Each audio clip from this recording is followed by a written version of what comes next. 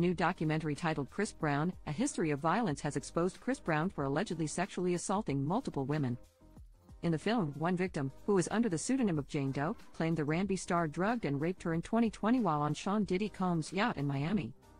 Even coming forward as a Jane Doe, some people still found out who I was, the woman began, referencing how she received death threats following the incident.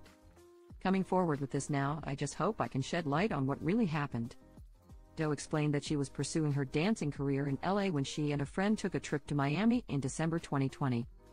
She noted that on December 30th, she was invited to a boat owned by the music mogul, who was charged with racketeering conspiracy, as trafficking by force, fraud or coercion and transportation, to engage in prostitution in September.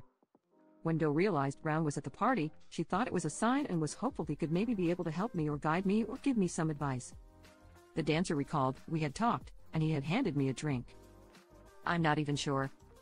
This is when my memory starts getting a little bit weird. I don't remember if I saw him pour it, but I just drank it and he just hands me another drink.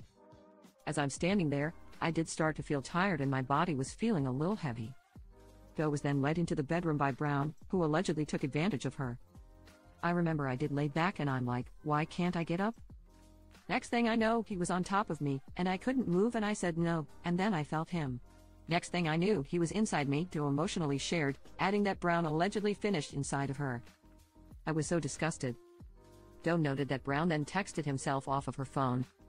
"Most girls, I think, would be happy. I didn't want that. This is not what I wanted," she stated. Following the incident, Doe said she continued to speak with Brown to get more clarity.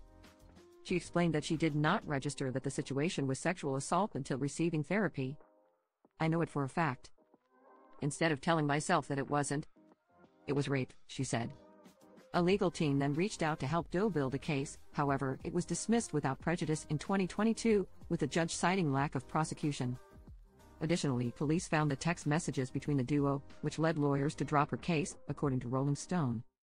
According to People, one of Doe's lawyers, Ariel Mitchell Kidd, is representing her again despite their previous lack of success. "I adore my client and I believe what happened to her is 100% true. I feel that I failed her as an attorney because I couldn't make her comfortable enough with me in such a short period of time where she felt 100% comfortable being forthcoming with me," the legal mind stated. In the documentary, Brown's lawyers claim Doe's story is false.